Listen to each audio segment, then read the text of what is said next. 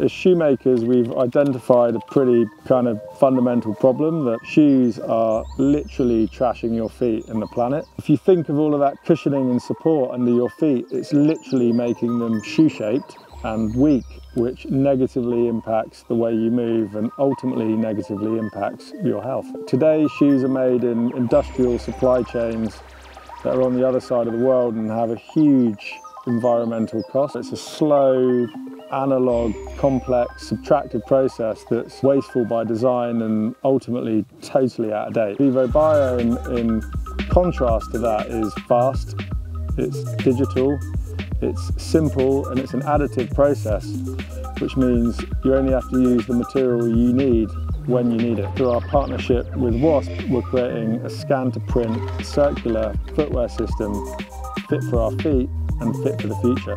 We use a technology called selective laser sintering, or SLS. It's essentially a huge bin of powder, and then we shoot lasers into that powder to create the products that we intend to create in it.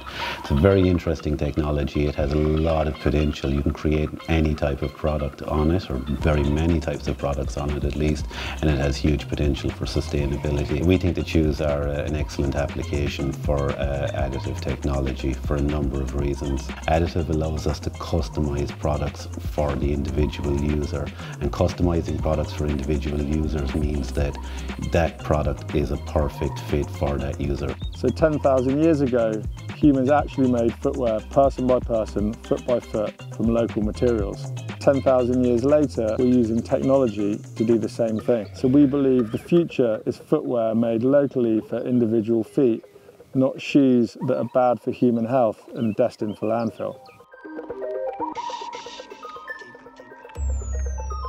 Excuse me.